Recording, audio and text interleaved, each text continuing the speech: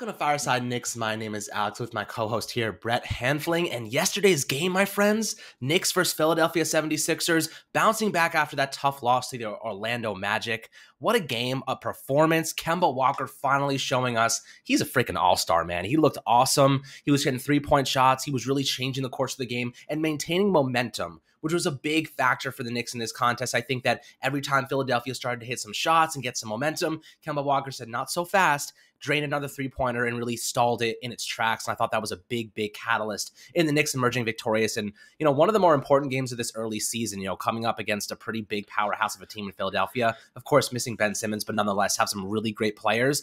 They did a phenomenal job shutting down Joel Embiid. So I want to talk about this game, some main takeaways. Brett, but how you doing tonight, my friend? I'm doing great. It's victory. What did I say? Victory Wednesday. Yeah, I'll take it. And before we get into the game, I said something similar last week, but I just want to say how nice it is to sit down on my couch. It's a 7:30 game. Turn the game on, and genuinely think we should be a good team. Genuinely think we're going to put out a good performance. We have the guys who, on national TV are going to play up to the level. People are going to talk about us online. So it's just a totally refreshing, emotional state as a Knicks fan to sit down and expect a good game. Like you said, it was important, to bounce back after a tough loss from Orlando, who's not a great team. I don't think we looked past Orlando. We just played a crappy game. We played a really crappy fourth quarter. They actually played a decent game. Cole Anthony played one of the best games of his career. Terrence Ross did his thing in the fourth quarter, which he does to the Knicks often. But they bounced back. This game was never really that close. I know they cut it, closer in the fourth, but I was never really worried.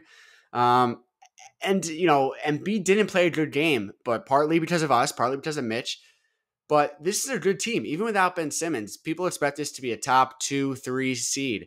So to handle them pretty easily was a great game. It was great to watch.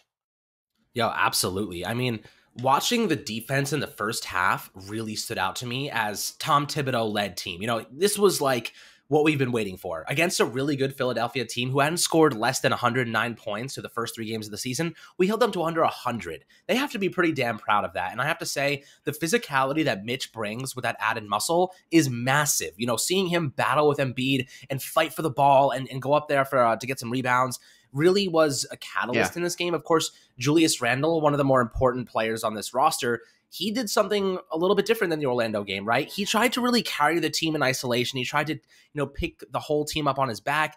And I think that was really his biggest flaw in that loss against Orlando. He tried to do much on his own. He was only shooting 20% from three. And this game, he scored about half the amount of points, but he had 7 assists. He had like 16 rebounds or some crazy amount of rebounds. He was spreading the ball out, using himself as a decoy and getting open shots for his teammates. And that's really what where I see Julius Randle being the biggest factor on this team. If he can really just use his presence as a way to draw in double teams, draw in defenders, he's going to get so many open shots for his teammates. And the Knicks are a good three-point shooting team when they have open looks. Kemba Walker was a phenomenal. I think he was 5 for 11 from three.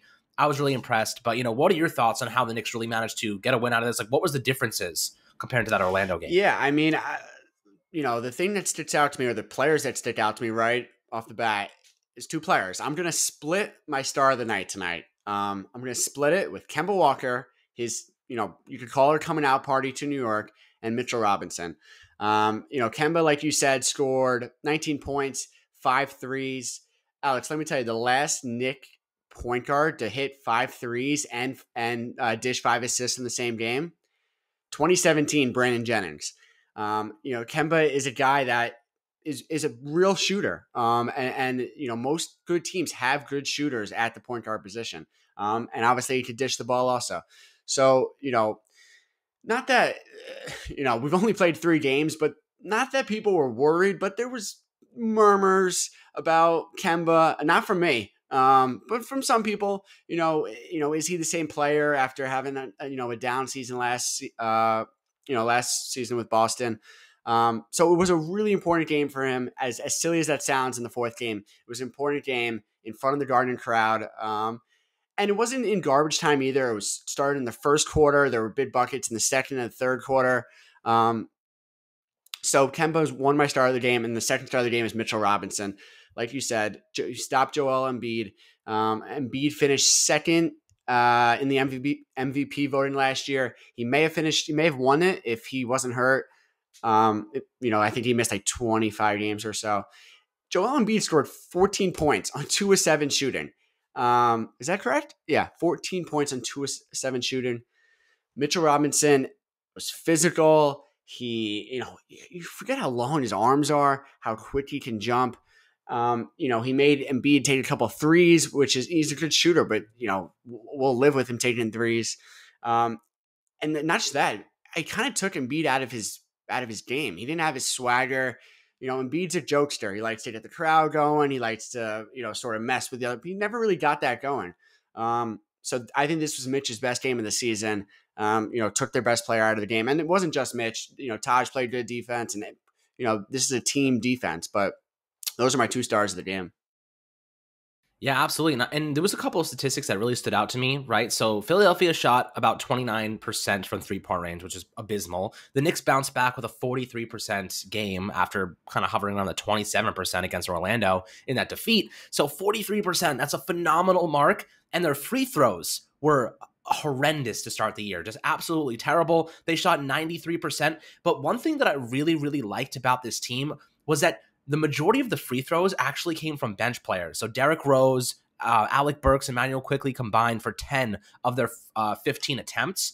And that said a lot to me about the change of pace when they were on the court, right? When they got those Alec Burks, Emmanuel quickly, Derrick Rose combinations kind of moving and flowing, it changed the whole pace of the game. And I think Philadelphia was trying to catch up with the Knicks the whole time. And that was the big thing that Derrick Rose said after the loss. He literally was like, when we watched the film, and it was ugly, it was really, really ugly and bad. The one thing that we noticed was there was a lot of jogging. There was a lot of lack of effort, a lot of lack of hustle.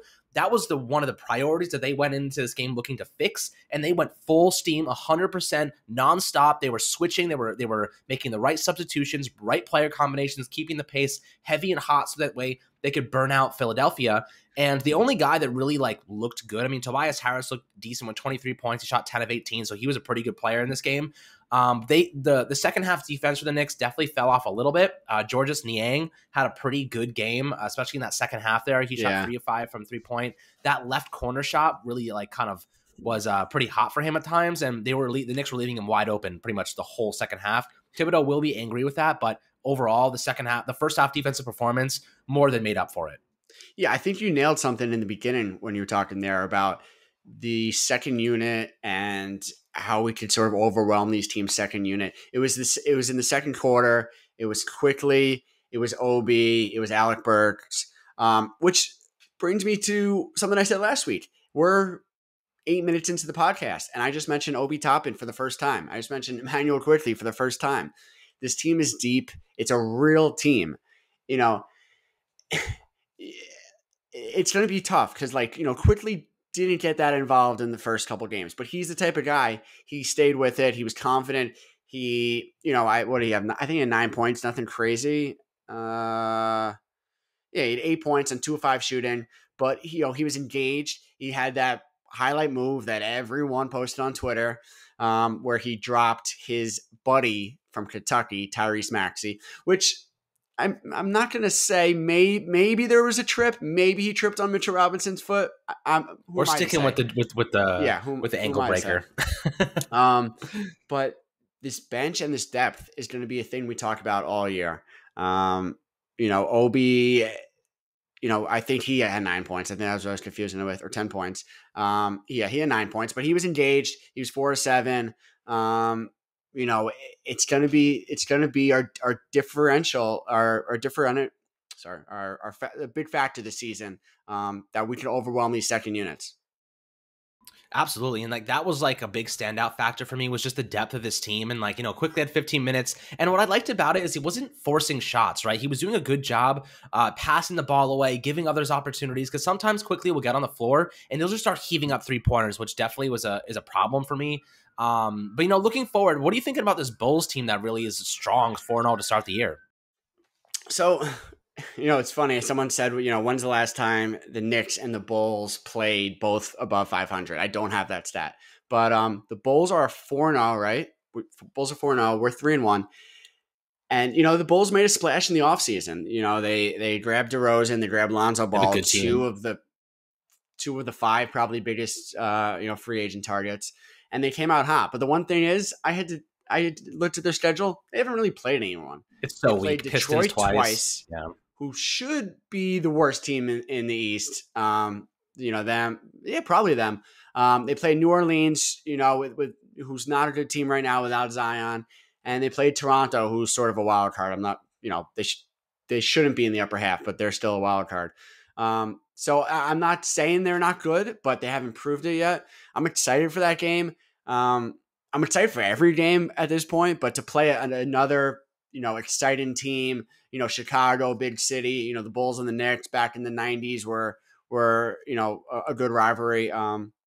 It's a big game. It's dumb to say, silly to say in the fifth game of the season, but it's a big game, and I can't wait for it. Yeah, so the one thing that the Bills have is that they have a very good starting lineup, right? They have Levine, who's been phenomenal this year so far, Lonzo Ball, Vucevic, DeRozan, and Patrick Williams, but their bench is thin. They don't have a really great bench. So that's where the Knicks have a great opportunity to really overwhelm them. If they can limit their starters and then force that high, and I think that's where the Knicks are going to go with, right? They're going to be like, let's go high pace, high energy. Let's force them to make a lot of substitutions. Because if you can get their starters off the court, that's where our depth is going to demolish them. That's where we're going to have a lot of advantages. So I expect it to be a very high pace, high intensity game. They're going to try and force those starters out, and we're going to get into our depth. We're going to get into the Alec Burkses and Derrick Roses, where there's not much of a fall off at some positions. The Quickly, of course, and Toppin, and that's where we're really going to try and destroy them in transition, take advantage of their lesser talents on the bench. And I think that's where we're going to win this game. Of course, the starters are going to be a huge impact and a big factors. But there's also hopes that Nerlens Noel will be back and available. They're saying that he's ramping up. He's almost good to go. Thibodeau said before last night's game. So the hope is that they can get him on the floor for maybe 10 minutes and just get his feet wet against the Bulls, which would be a great return for them. But would you agree? I think it's really going to come down to just tiring out those starters and letting our depth pick them apart. Yeah, we just talked about it. It's going to be a thing all season. We have depth. We have guys on the bench that could score, that are energetic, that are confident.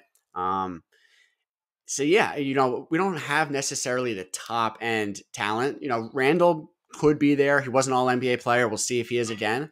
But it's that sort of 2 through 10th man that is better than most teams. And one more thing, just about sort of the outlook of the season. The Knicks right now are second in 3-pointers attempted. They're first in makes. They're third in points per game at 118. This is a team that could score. This is a team that could shoot. It's not just the sort of grinded out Tom Thibodeau, that cliche Tom Thibodeau tough team that will be close in every game. They could score. They could get up the court. They could shoot. They're deep. So that takes the potential of this whole team. When you add that in with the Thibodeau grittiness and defense, takes the potential of this whole team to really higher than we've seen in a long time. I completely agree. And Doc Rivers said before the game yesterday, he has so much love for Tom Thibodeau. The guy loves basketball. If the players and coaches could all have his type of passion, they would all be great. You know what I mean? And I think that Thibodeau's passion is really rubbing off on some of the players.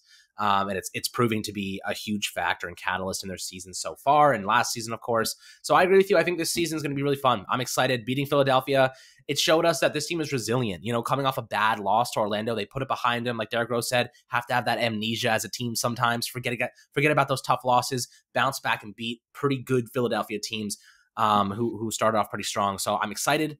Brett, it's going to be a really fun season. I hope you guys are enjoying the podcast. Of course, there's going to be a lot more content to go around. We're getting a lot more involved on Twitter. We've got Instagram going. We're going to try and start to build a really fun community here for you guys.